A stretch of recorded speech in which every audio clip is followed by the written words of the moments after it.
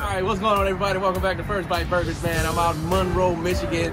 I'm doing something a little different. Eureka Eatery, man. I'm hearing they're supposed to have like some really good freaking chicken sandwiches. So I'm out with some friends, man. Let's go inside and see what they got going on.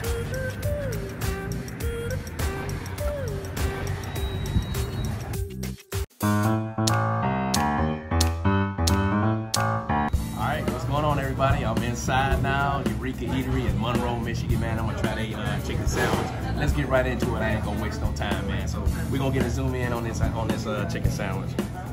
All right, so here we go. So I like the little diaper it's sitting in, man, and it comes right in this almost like a to-go, man, little carton box here. You take this out, take it out of the diaper. Bam. So I talked to the owner about it. It's got brioche bun. Let's open it up. Bam, we got a pickle on top. It's got coleslaw. I took a little piece of it. It's very crunchy, man, real crunchy. I do like the way it tastes. I got the mild flavor, so it's just regular, I believe it's cayenne pepper that he uses on it.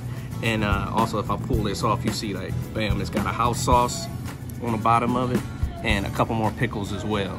So let's put this thing back together. All right, first chicken sandwich on First Bite Burgers, so y'all know what time it is. First bite, the best bite. Let's do this.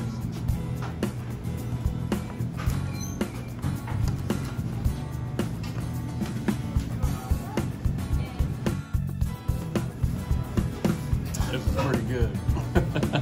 This is pretty good, man. I do get the heat toward the end. The brioche bun, I like that as well. The first flavor I got was the breading and the seasonings that he used in it. He wouldn't tell me the seasonings that he used, which is pretty understandable. Yeah, I am liking this, man. The house sauce comes in as well with it. I couldn't get the pickle taste, but I don't think you're supposed to get a punch of pickles with this chicken sandwich as well. So hey, man, I'm gonna keep smashing this thing, and you guys stick around for my after action review. I'll see y'all in a little bit. That's it. It's like chicken sandwich mania out here in this country, man. Everybody's going crazy, long lines, non-stop, going straight balls to the walls for a chicken sandwich, man. But that was a really good chicken sandwich. If you're looking for a good chicken sandwich and you in Monroe, Michigan, you gotta go to that place. I've been hearing a lot of things about that chicken place, man. A lot of guys from the department.